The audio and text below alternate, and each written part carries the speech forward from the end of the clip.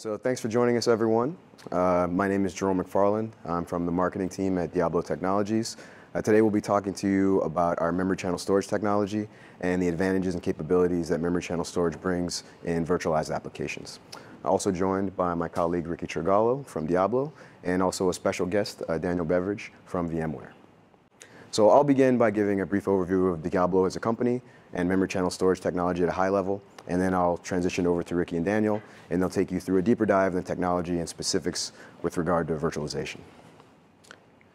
So just to get started, a little bit about Diablo's background. So Diablo has been around for about 10 years, has a long history designing memory subsystems, high-performance memory subsystems, and around 3 years ago, they had this idea for a new technology that we're calling memory channel storage, and that's what we're going to be going through today.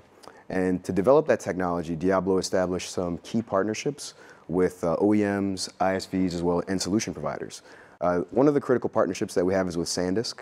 SanDisk and Diablo have been working together very closely to bring the solution to market.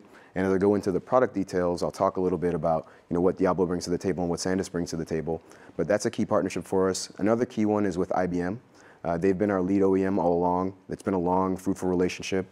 IBM has helped us make sure that we include the proper features and management capabilities and kind of check all the check boxes, dot all the I's, and cross all the T's to make sure that the product, when it's rolled out to the end customer, has everything that it needs. So establishing that ecosystem of partners, OEMs, and the ISVs we're working with, like VMware, has been very critical and something that Diablo's been putting a lot of time and effort towards. So what is memory channel storage? So just at the high level, you can think of memory channel storage essentially as a way to deploy flash within the memory subsystem. So if you think about the way flash storage technologies have been deployed historically, traditionally the storage is accessed via the I/O subsystem across the PCIe bus. And if it's a SATA or SAS interface SSD, then you'd also have an HBA that you're going through. So what we're doing with memory channel storage is we're giving you a way to access flash without this trip through the I/O subsystem. So the flash remains directly within the memory subsystem in the NUMA architecture when utilizing Diablo's memory channel storage technology. And what this brings from an advantage perspective is lower latencies, because you're as close to the CPU as possible when you're on the memory subsystem.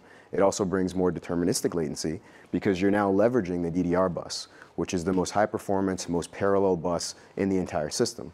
So that bus is very deterministic. It's used to communicate with DRAM, so it's very rigid protocol with very closely timed transactions. So we're leveraging that same deterministic bus to interface with flash. So we benefit from that determinism as well. And the third thing is, there's no trade-off between the latency and the throughput. So with traditional storage solutions that go across the PCIe interface, traditionally you'll have a large amount of flash storage behind a monolithic ASIC flash controller. So you can get relatively low latencies when the I/O throughput is low, but when the I/O throughput becomes high, that single ASIC has to do a lot of management to deal with all that flash, garbage collection, wear leveling, et cetera. So those management tasks can overload the ASIC. So when the I/O throughput becomes high, the latencies can spike. So you won't be able to get those low latencies while you're having high throughput. With memory channel storage technology, you can actually get both at the same time, because again, we're leveraging the parallelism of the memory subsystem. So it's a very distributed high-performance architecture. So the first generation of memory channel storage is called the Carbon architecture. That's our DDR3 interface product. And we call it the memory channel storage RDK from Diablo's perspective. That's a reference design kit. So that's what we provide as Diablo. It's the ASIC, the drivers, the software to enable it from an IP perspective. Then we partner with strategic partners like SanDisk to productize the solution, add the flash subsystem, add the additional technologies to make it robust and enterprise grade, manufacture it, and bring it to market. So the Carbon 1 architecture, again, it's DDR3 interface. To the host, it presents as a block device, so it can be managed just like any existing storage devices in the system. Any pre-existing solid-state drive or hard disk drive, it'll show up just the same way. So any rating, caching, storage aggregation, storage pooling, software layers that you may have, those can continue unchanged. No software level changes are required. Just a quick question. Sure. Can our CPUs see that as storage instead of memory? So it shows up as a storage device because you have to use an enabled system. So there's a UEFI change that's required. And that's why when you look at IBM and Supermicro and Huawei, the OEMs that we're supporting, there are certain models that are supported for memory channel storage. And that's because those models have the correct BIOS or UEFI, so that when the system comes up, it knows not to do memory tests. It knows not just slot it in an HP server, but you would be able to change the BIOS to do that. Yes, you would. The model that we're rolling it out though is that you would buy it directly from an OEM with an enabled system. So No, I get that. I'm just looking from the technology perspective.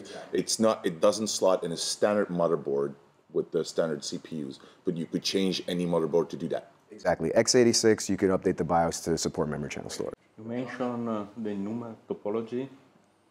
Can you handle to make CPU really direct connected to the right storage? Yeah, so you can have CPU affinity.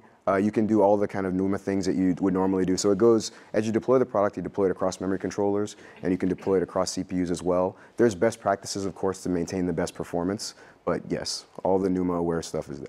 Okay, which brings another question. What stage of the BIOS load is it presented? Can I boot from this?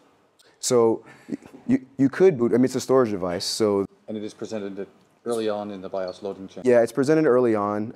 It could be bootable. I don't believe the driver today is supporting bootability, but that's definitely something that we can support and probably will support. So, yeah. Yeah, at least in ES6, you cannot, it's not bootable drive. I figured that would be the case for ESX, but yeah. So I think we covered everything. Oh, the one other thing that I would mention here is that it's a fully self-contained module. There are some other solutions, and I'll actually pass this around so you can kind of take a look at the physical device. There are some other solutions that are not DRAM that are also doing storage-like functions that fit into the same DDR3 physical form factor. Some of them are taking power from the DDR interface, but not actually passing data across it. So there are other technologies that kind of look the same, but aren't the same. I just want to make the point that all the data and all the power for memory channel storage devices comes through the DDR3 bus. There's no external connectors required. There's no additional, connections or anything. Question. Sure. I don't quite get it then, I don't think. Does it still talk SCSI? Yes. Yes. Right. Okay. Yeah, there is no API from the application. Application sees it's a storage device, so it talks SCSI.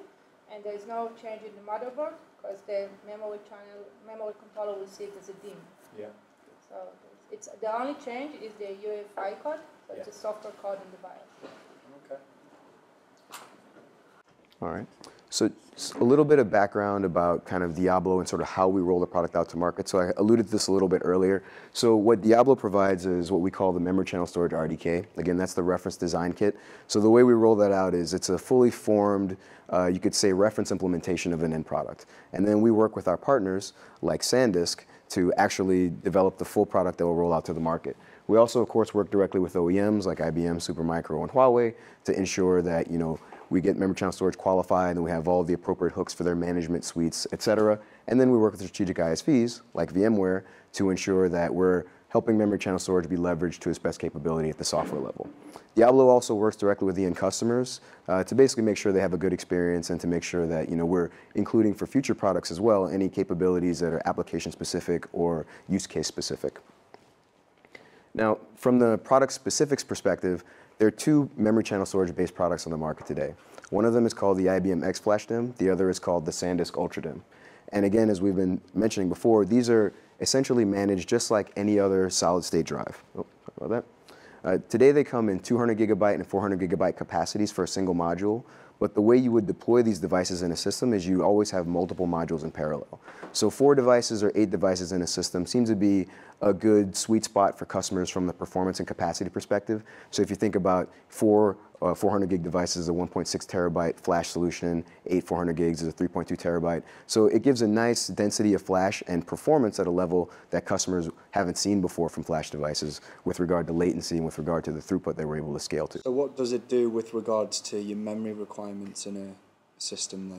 So as far as population rules and memory bus speeds and all those things go, it behaves just like any other RDIMM in the system. So if you say move from 2 DPC to 3 DPC, and that requires a memory subsystem to go from 1600 to 1333 or 1066 or whatever it does, it'll do it the exact same way. Electrically, it shows up like an RDIMM. But I mean, let's say you would normally buy a server and just fill all of the DIMM slots with normal RAM.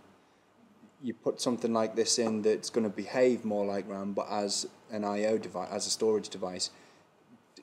As you start taking up slots, you've got less memory slots then. but do you need less memory slots because of the way that this performs? So what most customers tell us is that they're actually shipping their systems today with many memory slots free.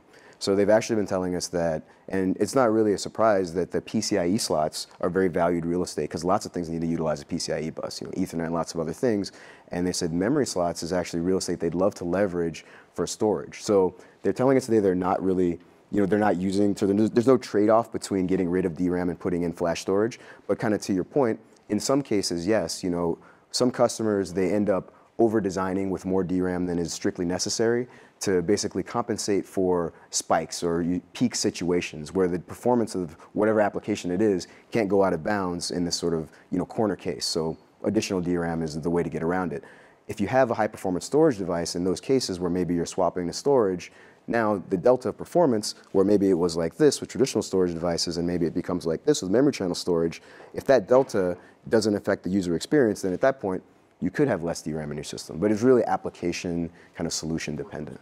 So when, if you have an HP Dell server, whatever one, or Intel motherboard, by that, if you fill up the slots, the speed goes down, right? How does this affect it? Do you put this on the third channel? Does this affect that? Does it go into that slower speed for the memory because you used one more slot or not?